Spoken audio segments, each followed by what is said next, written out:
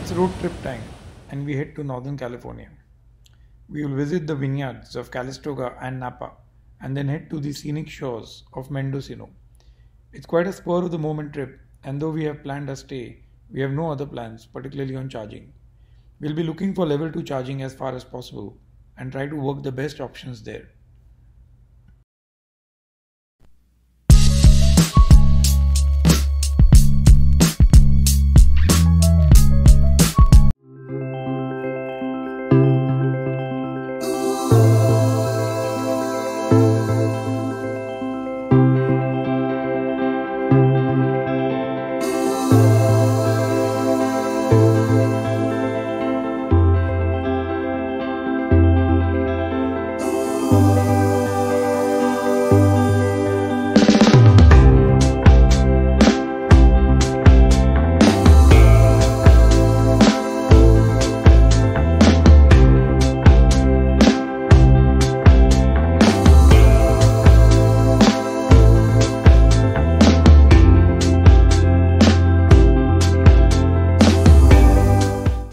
We started at 100% state of charge, but now have some trip changes.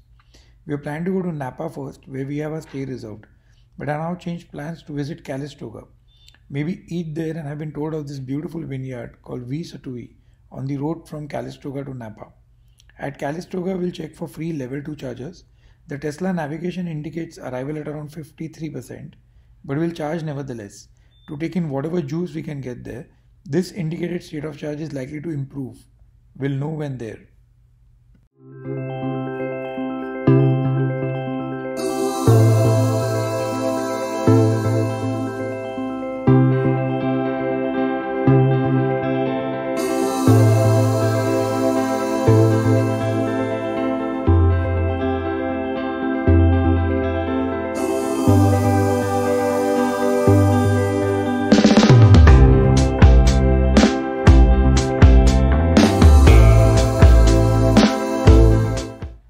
When on road trips, there are a few important things to keep in mind.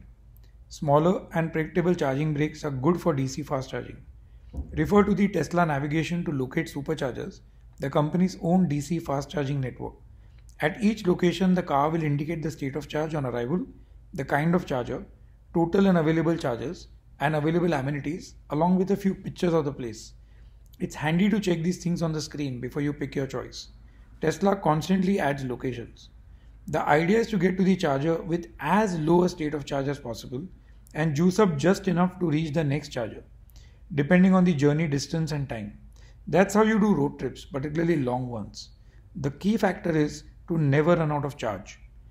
If you expect unpredictable and longer breaks, like typically over 30 minutes, in a journey like this one, which is not too long, ideally wait to get to the destination and use apps like PlugShare or ChargeWay to look for level 2 charging options.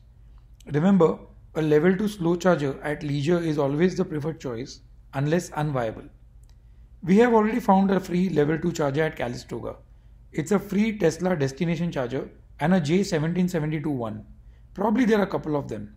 The J1772 is the North American standard connector for level 1 and 2 charging. Tesla's adapter can help you charge your Tesla with the same. The set place appears to be at a town main street and may also have plenty of options to eat. From there, we'll head to the vineyard at V, opposite to which too I believe there are free chargers, but we may not need them. So this is how the trip to our first destination went. We reached Calistoga at a state of charge of 56% and the total journey was 118 miles. The drive from Calistoga to Napa is a short one, 27 miles in all to the south of Calistoga, and takes around 40 minutes. We however had a stopover at the V vineyard and were able to check its impressive history. All going over 100 years. A good place to spend time, and yes, there were 2 free level 2 chargers just opposite the vineyard. Both were unavailable and V2 had sufficient charge to reach Napa. The vineyard very much evokes a sense of the history of the Napa Valley and wine. We spent an hour and proceeded to a hotel at Napa. Having charged to 70% at Calistoga, we reached a hotel at 59%, consuming roughly 5.4 kilowatt hours. The hotel had no charger, but at 59%, we did not really need to charge at night. Would not leave it overnight at a low state of charge, Not advisable for an EV. That evening in Napa, we checked in this very homely and beautiful hotel and strolled the town in the evening. We consumed the same energy we had added at Calistoga, and the hotel had no charges. We were aware of this. As a practice, we always call the hotel to check either prior to reservation or arrival. It's always useful as it saves time, and in cases, the hotel staff often sets aside a charger for you if available. However, across Napa City, we found a number of free charging options. So we decided to charge the car early morning when out for coffee and just prior to the departure to Mendocino. Found 3 options of free level 2 charging on PlugShare, but opted for the one nearest to the cafe of my choice. Charged the car to 89% and we proceeded on our journey to Mendocino. This trip was far too beautiful across the 101 and in the hills, getting closer and closer to the Pacific Ocean, so preferred to enjoy it rather than make a film.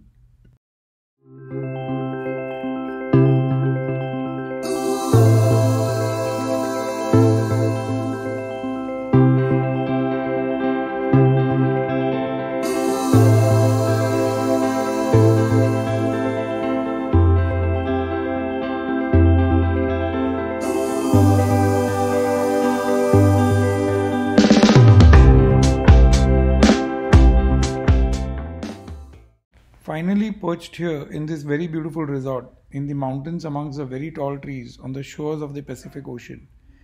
We plugged the Tesla immediately upon arrival on the free level 2 Tesla destination charger offered by the resort.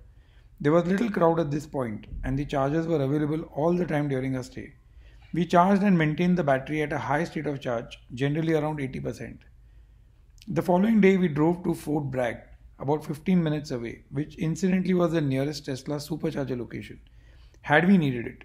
We checked the glass beach, the surroundings and the little animals going about their ways, especially the squirrels. The Pacific Ocean is always a joy to be visiting. The town of Mendocino was a sleepy and pleasant one, with plenty of local businesses and some very good ones for that.